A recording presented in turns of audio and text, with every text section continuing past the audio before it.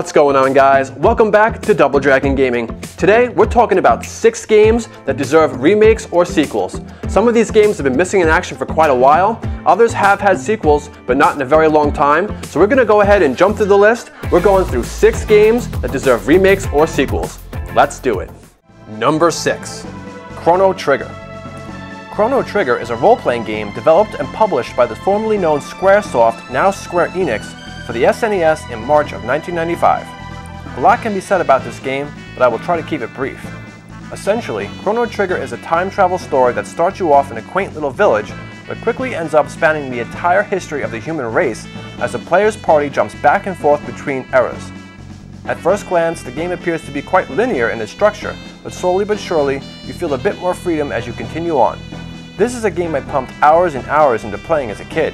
What drew me in were the amazing characters and unique storyline that the game presents. The combat system was fun and challenging. Figuring out where to go and what to do could be difficult at times, but made progression all the more rewarding. And the game's villain, Lavos, is a silent, menacing enemy of epic proportions. The graphics were amazing for its time period, making full use of the game cartridge's 32 megabytes. This game was re-released many times on the PlayStation, mobile phones, PS Portable, Nintendo DS, and Steam. Aside from some slight graphical updates on the mobile version, the game has never received any real aesthetic overhauls or enhancements whatsoever. Perhaps this is due to the time and work it would take to remaster it the right way. Maybe the sheer size and scope of the game make it difficult to remake it, but it surely is a game that needs to be brought back. True fans of this game have been patiently waiting for decades for the new version of this timeless classic. It amazes me that a game like Final Fantasy VII is being remade before a game like Chrono Trigger, although I am certainly not going to complain about that. Hopefully someday soon, a new and updated version of the game will be made on the Nintendo Switch, or at the very least, a new game continuing the story from the first one. To date, there is no rumors or confirmed evidence that Chrono Trigger will get a fresh new look anytime soon. Number 5. Super Metroid. Super Metroid was released in March of 1994 for the Super Nintendo Entertainment System. It is an action-adventure side-scrolling platformer and is the third installment in the Metroid series. It's a commonly accepted notion that this game is ranked as one of the best of all time. Now, there have been other installments in the series, such as Metroid Prime, Metroid Fusion, Metroid Zero, and others, but nothing on a console that is a true comparison to the original 2D Metroid games. There is a game called Metroid: Samus Returns on the Nintendo 3DS that was released in 2017 that does follow the side-scroller formula, but is only available on the 3DS and has not been ported over to the Nintendo Switch or any other system. The old-school Metroid games are some of my favorite ever made in the side-scrolling genre. Super Metroid would certainly make it into my top 3 favorite platformers of all time. And it would be amazing to see Nintendo bring it back for the Switch in the form of a remake, HD remaster, or a completely new sequel that follows the old format. After all, the Metroid games helped make the Nintendo and Super Nintendo popular and could be considered by many to be Nintendo's most cherished title. And the fact that Metroid: Samus Returns got such rave reviews goes to show that people still love playing this game the old school way. The Super Metroid and Castlevania games came together to help coin the phrase Metroidvania, meaning a 2D pixel game that involves heavy exploration and platforming throughout. And these games are still very popular today. Just look at Hollow Knight or Dead Cells, 2 games that we have played on this channel before, and you will see that the format is still alive and well. Super Metroid gave me and my brother hours upon hours of fun, trying to make your way through a maze of different areas, gathering unique and special weapons, fighting amazing boss battles, made beating the game so satisfying there was only one more thing to do: play it all over again. So hopefully, Nintendo wakes up and realizes we need another Super Metroid game done the old-fashioned way and soon. At this time, there is no word on a remake in the works for this cherished title. Number 4. Shinobi. Sega Genesis's Shinobi, which debuted in the arcades in the year 1987, is one of the most challenging and frustrating games you will ever put yourself through. Not only do you fight ninjas, but you will also face demon bats, evil Mothmen, dogs running around with swords, and your own dead brother. Shinobi has been remade a few times since its inception in '87, like in 2002 for example for the PS2 and in 2011 for the Nintendo 3DS, but neither one was very good and did not capture the awesomeness of what Shinobi can be. They especially don't hold up by today's standards. To date, There have roughly been a dozen other Shinobi titles, most of which I've never even knew existed. The game features the character Joe Musashi, who has been one of Sega's flagship characters, acting as their mascot for a short time in the late 1980s, when the ninja boom was in full effect. The series games are a showcase of Sega's technical accomplishment, noted for their high-quality graphics, gameplay, and music, as well as their high level of difficulty. To date, there has never truly been a great sequel or remake of the game in recent times that does it justice. In this day and age, there is so much you could do with a game like Shinobi to create a masterpiece. Shinobi is another timeless classic that has never had a chance to shine on modern-day gaming consoles. With the right team in place, a game like this could be brought back to life in an amazing way. So many things could be added to the foundation of the game to make it exciting and new. Unfortunately, there is no news of any sequels or remakes or remasters of the game in the works. But if enough people call for it, perhaps anything can happen. Number 3. Twisted Metal. Twisted Metal is a series of vehicular combat games published by Sony Computer Entertainment and developed by various companies. There have been 8 titles released in total for the franchise, the first of which came out in November 1995 for the PS1. The game's plot is always the same, centered on a particular competition in which various drivers in modified vehicles must destroy other vehicles in an attempt to be the last one standing. The winner then gets a chance to meet Calypso, who will grant the driver one wish regardless of price, size, or even reality. In the end though, no matter the wish, the winner usually has an unfortunate outcome resulting in tragic circumstances. This game was one of the first experiences I ever had on the original PlayStation console, and I have fond memories playing with friends in cooperative mode or verse mode. For me, being able to play these games with a friend and the many different car options is what makes this game so great. Each car and character has a unique special weapon and storyline. The graphics in each of the games varied, but the soundtrack for all of them was always top-notch in my opinion. There have been several rip-offs of the franchise. For instance, Vigilante 8, which was a decent game but never really compared to Twisted Metal's overall presentation. The last game to be released in the series was in February 2012 for the PS3, a game I never got to play unfortunately. It received a Metacritic score of 76%, IGN gave the game a 9 out of 10, and 98% of Google users rated the game positive and liked it. This just goes to show, when the game is done right, it can still be an absolute hit. It has been 7 years now since we've seen a Twisted Metal game, and I feel the time is drawing near for the next one.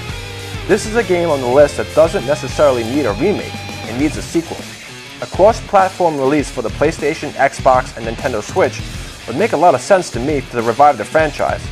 There are many car games out there, but Twisted Metal brought a very unique concept to the table, and there has never been another one quite like it. Most focus on pure racing. Few bring combat into the mix. So will we be seeing a sequel in the near future? Unfortunately, at this time nothing has been announced, and fans of the game will have to sit and wait patiently for a potential comeback. However, there has been news of a TV series confirmed in development as recently as May 22nd that I could find, but no other details really other than that, but it's most likely going to happen at some point down the road. So keep an eye out for that. At least we'll have something Twisted Metal related coming down the pipe. Number 2. Resident Evil 3 Nemesis. Resident Evil 3 Nemesis was launched in September of 1999 and is known as survival horror developed by Capcom. It was the third installment in the series and hailed by many as one of the best, if not the best game in the franchise. The story follows Jill Valentine and her efforts to escape a city infested with zombies. The choices you made throughout the game affected the storyline and ending. This game was originally planned as a spin-off featuring a different protagonist. RE3 was designed to have more action-oriented gameplay. What made this game different, and in my brother and I's opinion, the most terrifying and scary of them all, was the character of Nemesis, who would blast through walls and come out of seemingly nowhere to scare the living daylights out of you. This would force you to run and hide, as he was mostly too powerful to overcome in most situations. The concept of this game, placing you in the middle of a huge city where the goal was to escape it along with the Nemesis character, really made this game shine. The graphics, music, and overall atmosphere were pretty great too. Now recently, we have had the pleasure of getting a Resident Evil 2 remake, a game with which my brother and I have played on this channel before. It was released in January 2019 and received a near-perfect score of 10 out of 10 on Steam, 9 out of 10 on IGN, and a 97% positive rating on Google by its users. This has everyone now wondering, are we going to get an RE3 remake? The answer is most certainly yes. From the research I have done in the production of this video, it appears as if we can expect the remake to launch within a couple of years, hopefully. Though this is merely an educated guess based on what I've been reading. And according to the Daily Star, a tech and gaming website, Resident Evil 3 Remake will not be done by the same people who did Resident Evil 2.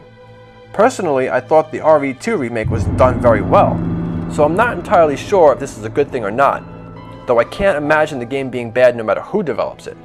Of all the games on this list, this is the one that will most likely actually happen, and sooner rather than later. In fact, it would also seem that we can expect to see Resident Evil 8 soon as well, although likely it won't appear until next-gen consoles arrive. All I know is I love the franchise and always will.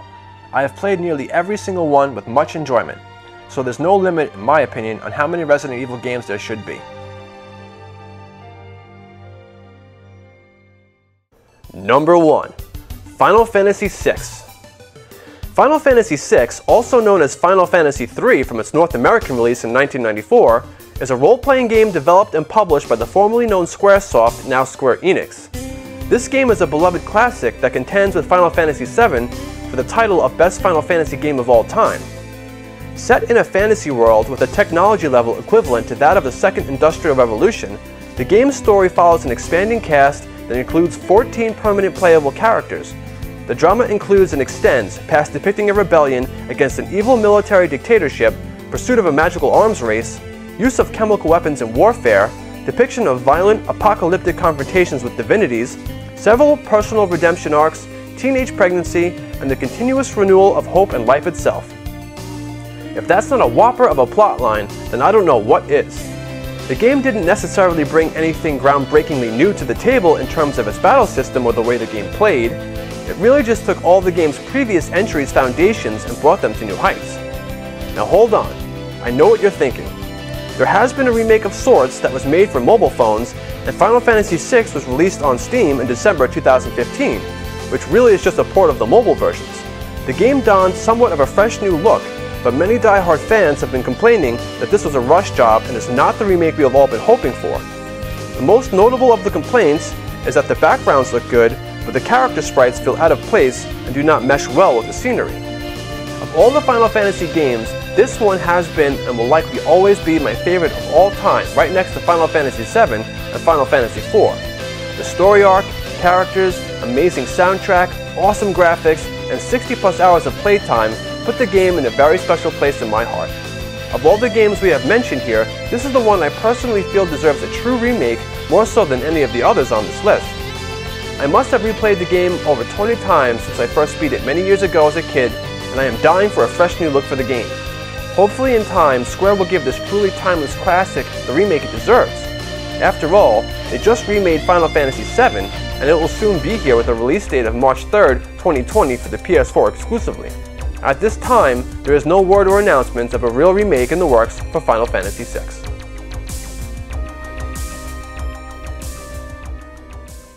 So thank you all for taking the time to watch this video. Did you like this list of games that deserve remakes or sequels? What would your top 5 games be? Please be sure to tell us in the comments below. And if you like this content, please subscribe and turn the bell on so you can be notified when our next one drops. And if you can't wait until then, we have plenty of Let's Plays and other videos that you can go back and watch on our channel. And lastly, for all of you gaming fanatics and fellow YouTube content creators out there, we have established the YouTube Gamers Alliance Discord server.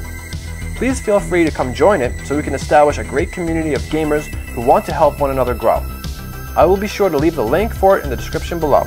So until next time, keep gaming, keep creating, and keep hoping that we get all the remakes and sequels we're absolutely dying for. Thanks for watching.